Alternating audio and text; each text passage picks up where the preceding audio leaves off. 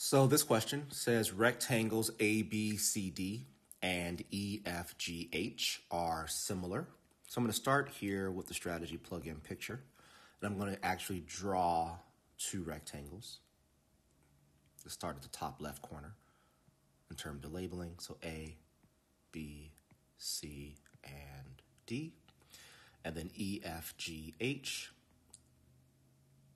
So in the same order, E starting the same place where I started with A, and then F, G, and H. Again, I like to just put in the things that I know to be true about shapes.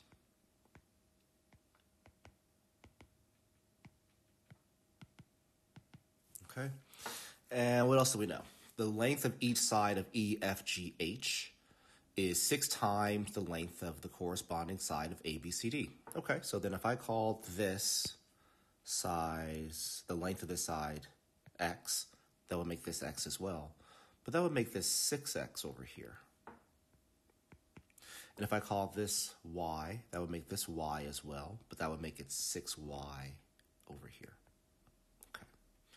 The area of ABCD is 54 square units. How do I find the area of a rectangle? I just multiply the length times the width, in this case X times Y, or Y times X.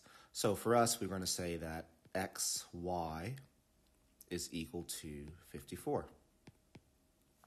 Okay. What is the area in square units of EFGH? Well, how would I find the area of EFGH? I find the area by multiplying the length time width there, which would be like a 6X times 6Y. That's how I'd find the area. When I simplify that, I get 36XY. Now, because I know that XY is 54, right? XY is 54. Then I know the area for the rectangle EFGH should be 36 times 54.